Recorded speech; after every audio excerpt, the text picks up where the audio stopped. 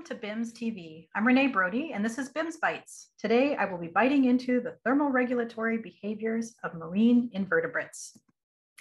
Animals that live in the intertidal, the part where the ocean meets the land, have to be really tough. When the water comes up at high tide, it covers these habitats, and those animals are underwater. But when it goes out, they are left out in air. It can get really hot during the summertime, and it can get really cold out there during the wintertime. So during the day and night, and as the water comes in and out, they get very, very warm. They can get very, very cool. They can dry out. They can get covered again. And then also how salty the water is changes. So if they're covered by seawater, it's pretty salty. If it starts to rain and the sea is out, they will be exposed to very fresh water. So that's a lot of change and often very fast. They have to be super tough to survive that. A lot of the animals that live in that kind of habitat are invertebrates. So these are animals, things like sea stars, mollusks like snails and scallops, and crustaceans like shrimp and crabs. All of these animals, what they have in common is that they do not have a backbone like you do down the center of your back. And they might have some hard parts like the carapace on a shrimp, the hard outer part, but they don't have the backbone that you have.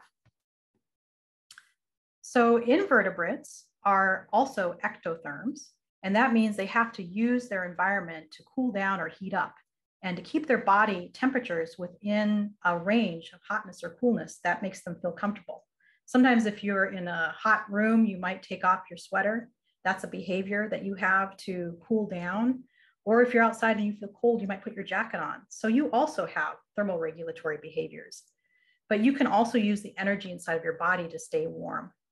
Invertebrates have to rely mostly on their environment and their behaviors to keep their temperature comfortable.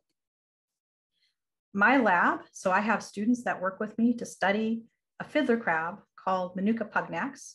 And this is a marine invertebrate, also an ectotherm like the other invertebrates, and it uses its habitat to stay cool.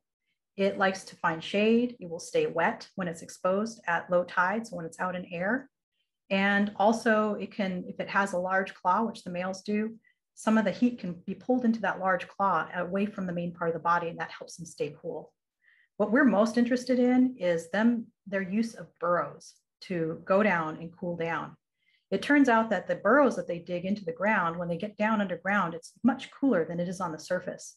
And so we find that they use that ability to go down into their burrows to stay cool. These are some pictures of my lab using, studying them in their environment. And it gets really, really hot out there. So sometimes we've measured temperatures on the surface that are too hot for them to actually survive if they were forced to stay there. But what we find is that they go down into their burrows to cool down, and they do that often enough that they can keep their bodies cool and stay active on the surface. This is a picture of us working.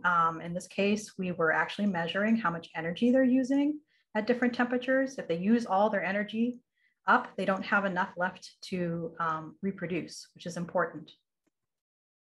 We are interested in this because we're concerned about climate change, and we want to know how the behaviors of these animals are helping them to stay cool as the planet gets warmer. You are welcome to contact me if you have questions. Thank you for tuning in, and please follow, like, and subscribe to Black in Marine Science. Thank you.